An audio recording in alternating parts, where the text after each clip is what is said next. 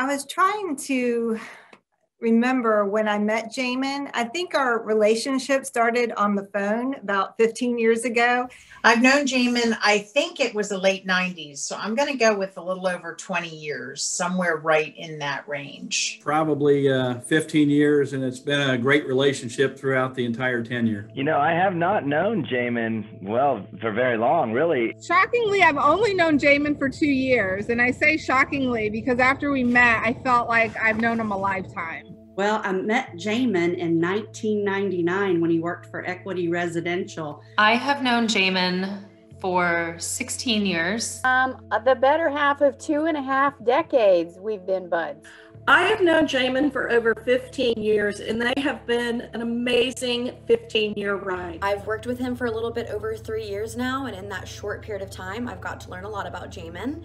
And thankfully, he doesn't have a bad side. Jamin is a Renaissance man. I admire his tenacity. He's a go-getter. He's very innovative. He makes things happen while caring about and making a difference for other people. He's always the leader of the pack when we're sharing a glass of Cabernet. My favorite characteristic is the fact that he is respectfully candid. I think it's his fast and witty sense of humor. It is ridiculous. He has one of the fastest brains I know of. So he's not only smart, but that wit of his, I just absolutely adore. He's always saying something goofy, which makes me laugh. His ability to laugh and to have fun with everything he does and to make everyone around him feel as though they're participating and engaging and adding value to every scenario. Really the leadership qualities that Jamin brought to the table, to our entire industry.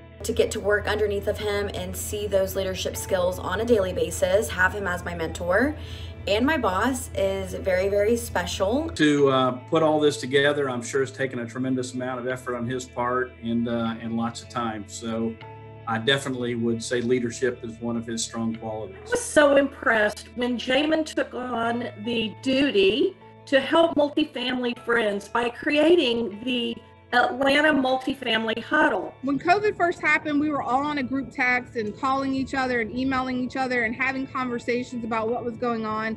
And Jamin did a great thing by just connecting all of his connections. The purpose of the call was to navigate through this pandemic. We didn't know, there was no book that told us how to handle this. I didn't hear about it until the second weekend.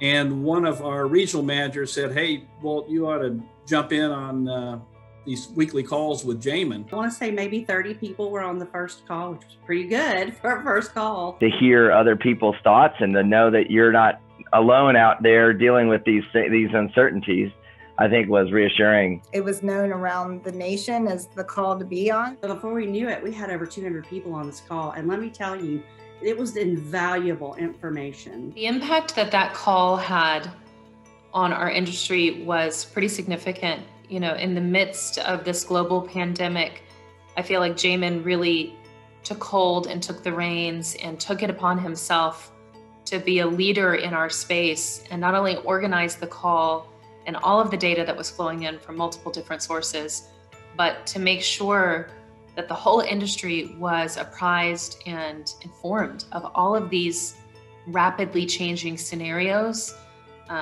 to keep us all on the forefront of how to be safe and connected through the pandemic. You know, all of a sudden there was no longer competition because Jamin brought us together as brothers and sisters in the industry. He built a family where there were just fragmented pieces and parts of scared people.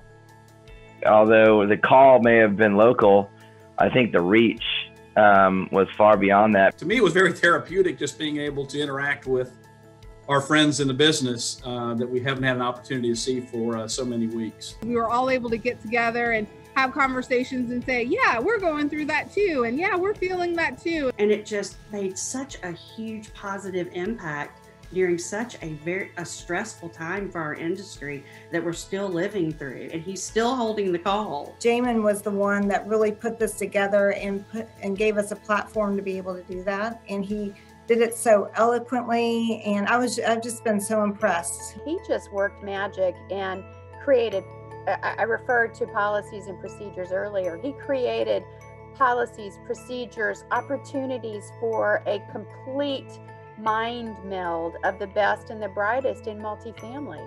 Hey, Jamin. I love you. I'll see you back in Atlanta. Great job, and keep up all the good things you're doing. You're fantastic. I'm very proud to know Jamin as a longtime friend and industry partner. He's very deserving of this recognition. So thank you to Patrick and Carrie for recognizing Jamin as a leader in our industry. Thank you for everything that you've done for the industry, for all of us, for the residents and our associates. I love you. You're a very dear and sweet, sweet friend of mine that I would walk over broken glass or fire for. And I love you dearly. Mwah. Thank you, Jamin. I love you, man. I can't wait to make more memories with you. I'm so thankful for you, and we're very, very lucky to have you as our leader, and we can't wait to see what else you do in this industry. Thank you and congratulations.